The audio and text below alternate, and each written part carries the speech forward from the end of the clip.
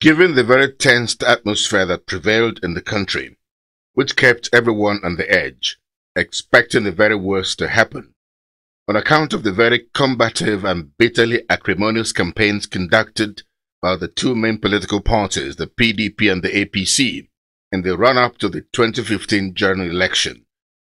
The very peaceful way the elections eventually ended, with the main contenders in the race for the nation's #1 seat displaying unprecedented show of sportsmanship, has continued to confound even the most pessimistic amongst us, and shamed all those who never gave our country the slightest chance to come out of that delicate situation with our heads high up.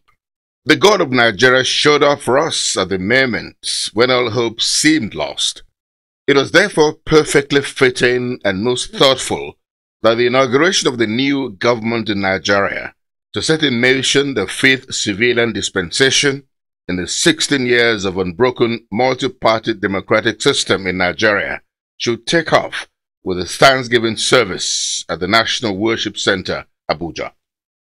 The 2015 Presidential Thanksgiving and Inauguration Interdenominational Church Service, with the theme, Give Thanks in All Circumstances, was attended by Dr. Goodluck Ebele Jonathan and his wife, Dame Patience Jonathan, Vice President Yemi Oshibajo, GCON SAN, and his wife, Mrs. Dolakbo Oshibajo, former Head of State, Dr. Yakubu Gowon, APC National Chairman, Chief John Odigi Oyegu, Senate President David Mark, and Deputy Speaker of the House of Representatives, Honorable Emeka Ihedioha. Also in attendance at the service were members of the National Assembly from both chambers, ministers and heads of parastatals in the Jonathan administration, and it was very heartwarming to note that the Thanksgiving Interdenominational Church service was attended by a large assemblage of members of the All Progressive Congress. This is to demonstrate that before God, we are all one, no matter our political leanings, and we pray that the healing process will permeate all sections of the land and bring us back on the same page again as members of one indivisible country. The task at hand demands that we all work together as one to move our country to the next level. Men of God from different denominations in Christendom were also in attendance. Different choir groups also put up performances of spirit-filled songs, and this dovetailed into a praise and worship session.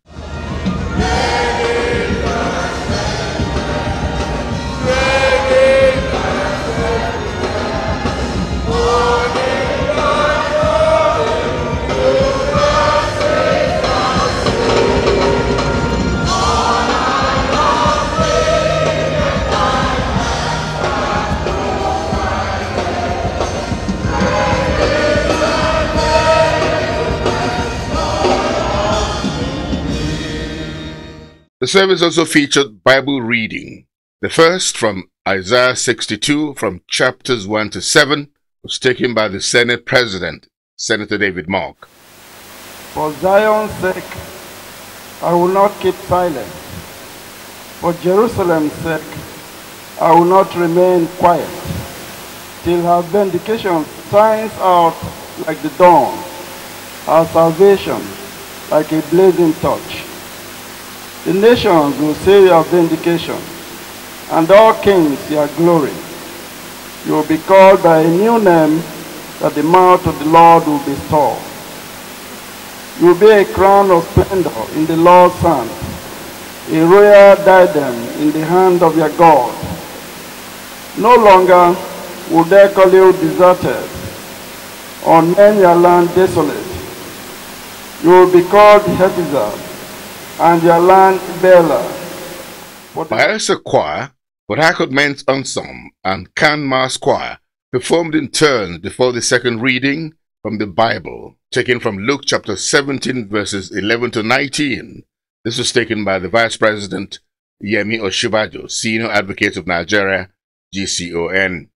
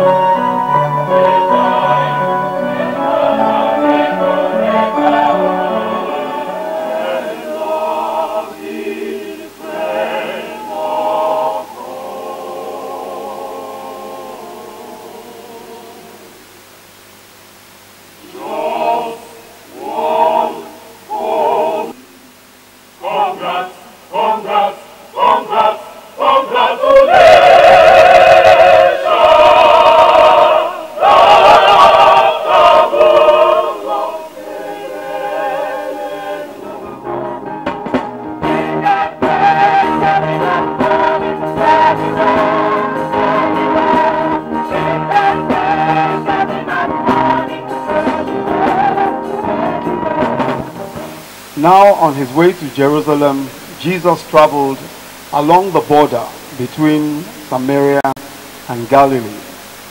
As he was going into a village, 10 men who had leprosy met him. They stood at a distance and called out in a loud voice, "Jesus, Master, have pity on us." When he saw them, he said, "Go show yourselves to the priests." One of them, when he saw he was healed, came back, praising God in a loud voice. He threw himself at Jesus' feet and thanked him. And he was a Samaritan.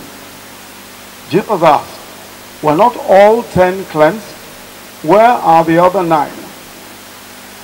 Has no one returned to give praise to God except this foreigner?"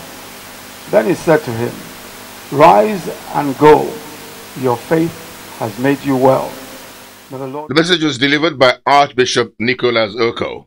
The theme of the sermon was forgiveness. This was against the backdrop of the bad blood generated among politicians of the different divides and Nigerians as a result of the acrimonious electioneering campaigns that led to the 2015 elections. Archbishop Nicholas Oko said it was time to forgive one another so that the healing process will be fast-tracked, because there's so much work to be done. God forgave David. God has forgiven all of us as a country, as individuals, as political parties, and our president and his family. On the eve of your leaving office, it is appropriate to think, what have I done right? What have I done wrong? But God has assured us in his mercy that he has forgiven our sins. And because of this, it is worthy for us to give him thanks. There were intercessory prayers for the different arms of government. Those prayed for included former President Jonathan and his family, the executive, legislature and the judiciary, President Muhammad Buhari and his family, Vice President Yemi Osinbajo and his family. The church and Nigerians in general were also remembered in the special prayers. Other highlights of the Thanksgiving and Inauguration interdenominational church service included special presentation to former President Goodluck Jonathan and his wife Dame Patience Jonathan as ambassadors of peace. This is done by Pastor Ayo Orishejafor, President, Christian Association of Nigeria, CAN. Vice President Yemi Osinbajo, Senior Advocate of Nigeria, GCON, and his wife were also giving a special present. In his remarks, which began with a song of praise, Vice President Yemi Osinbajo prayed that God will guard and guide former President Goodluck Jonathan's steps as he takes a most deserved bow from office after 16 glorious years.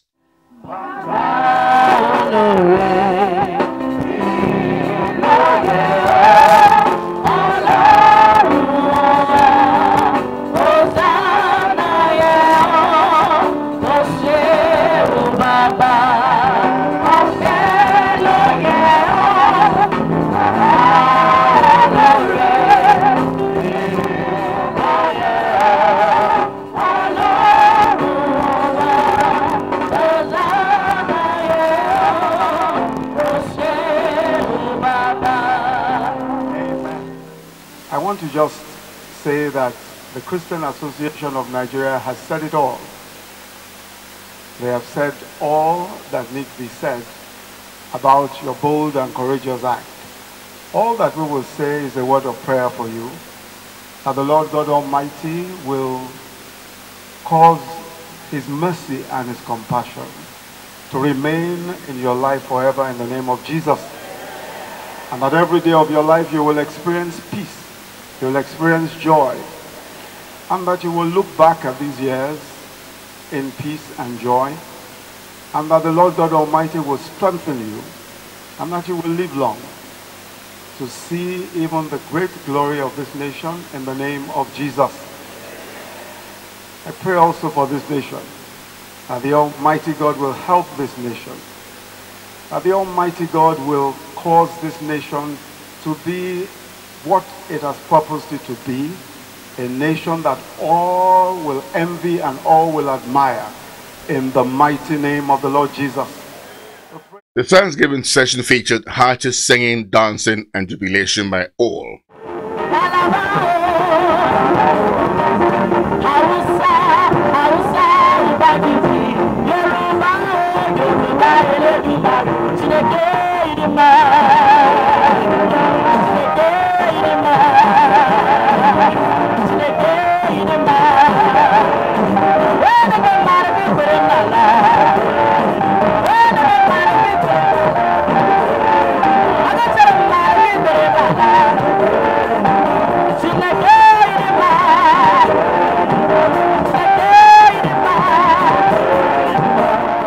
In his remarks, former President Goodluck Jonathan thanked God for taking control of the situation that made the election end in a peaceful and seamless manner.